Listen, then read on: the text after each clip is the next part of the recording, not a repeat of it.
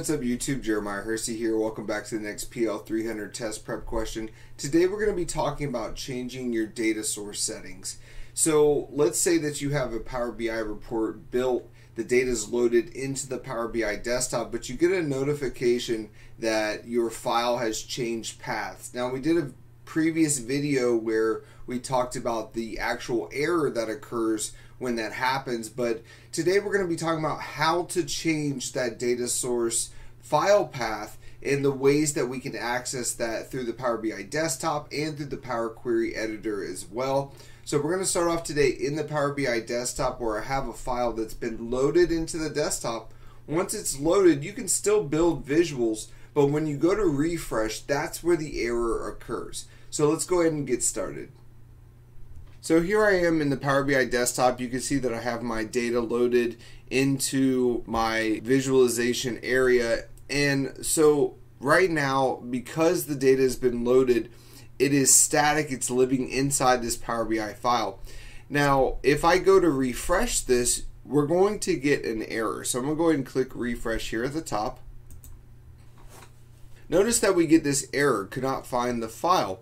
So that's because my file path has moved location. So let's look at some of the ways that we can change the way that this file path is being accessed. And so the first is up here at the top under transform data. If you click the transform data drop down, you're going to see this option for data source settings. So you'll have the option to change the data source settings directly from the Power BI desktop. So notice here I have my source, and what I'm going to do is I'm going to click down here at the bottom, change source. So this is going to allow me to change the file path to point to the correct location. So I'll hit change source, and then a UI is going to pop up to allow me to browse to go to the proper location of that file. So that's the first way to change that file path, is inside of the data source settings from the Power BI desktop. Now the other way is to do this from inside the Power Query editor. So I'm going to click transform data and go inside the Power Query editor. So we see that data source error. We've talked about that in a previous video. So it says it can't find the file path, and it also gives us the details of where that file path originally was as well. So there's a couple ways that we can change this. The first is to go to the source step over here in the applied step section. So if you look on the right hand side, we can change the source step here. So if I change the source step and I add the file path location, so this is called new folder.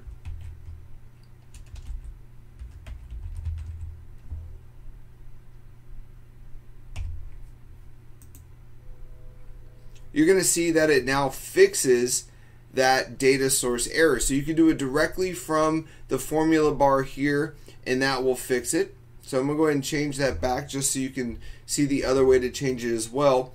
So going back to where this error is located, we could also go inside of the advanced editor here at the top. So under the home tab, you'll see advanced editor.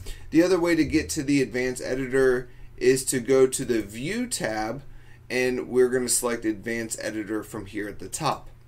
So we can also change that file path directly inside of here as well. So you'll see the location on my C drive, my local drive here.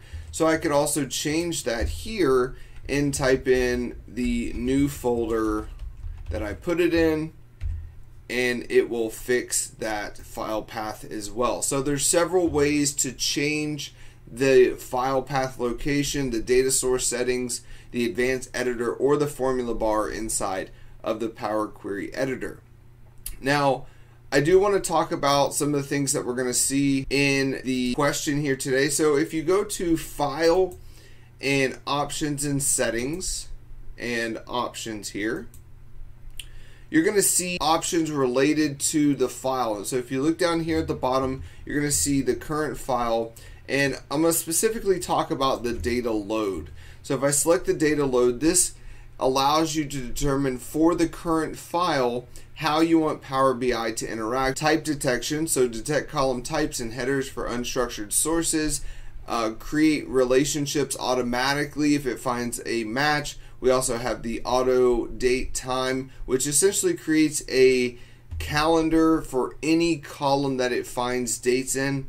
And we also have our background data, allowing the preview to download in the background, and the parallel loading of tables, so that's loading tables at the same time. And we also have the Q&A feature, which essentially allows you to ask a question about your data.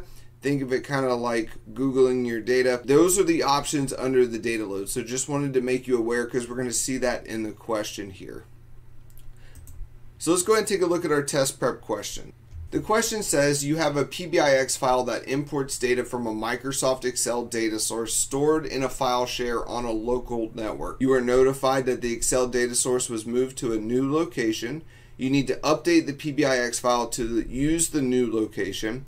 What are 3 ways to achieve this goal? So as always, let's look at some of the important pieces of information here. First and foremost, that we are accessing this from a local network. That means from inside the Power BI desktop. So this data has been loaded into this PBIX file, as we saw with the previous example. So you're still going to be able to build visuals. The error will occur when you go to refresh that data. We're also told that it is a Microsoft Excel data source as well.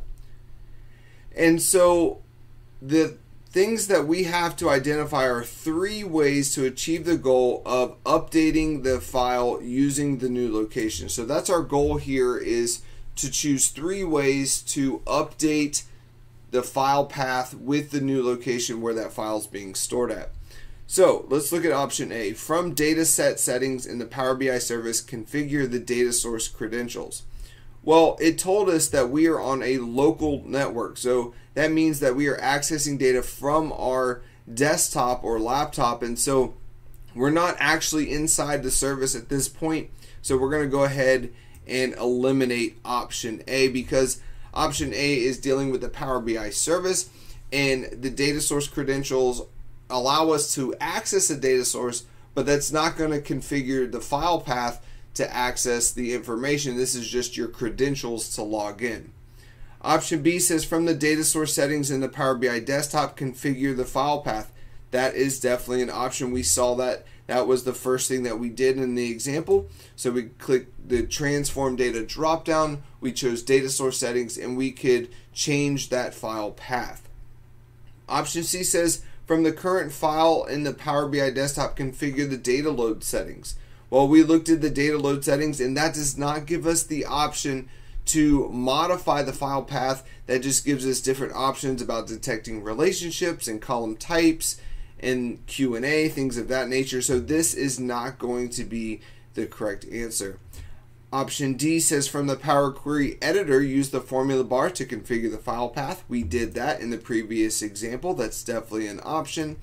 And from the advanced editor in the Power Query editor, configure the file path in the M code. That's what we did as well. So these are going to be the 3 correct answers here.